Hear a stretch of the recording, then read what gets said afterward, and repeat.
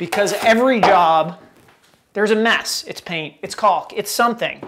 But not every place has a utility sink or somewhere to clean it up. So here's how I clean up my DIY messes without making a mess and wrecking something else.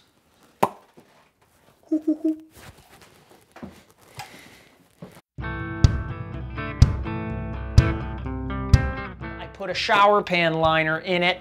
It protects me from paint. It protects me from sharp edges, and one of the worst ones, it protects me from rust.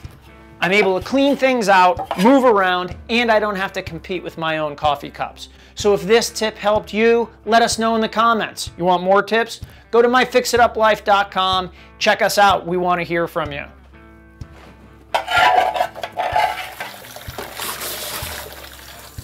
In case I forgot to mention it, because I did, one of my favorite cleanup tools is a little quickie brush like this.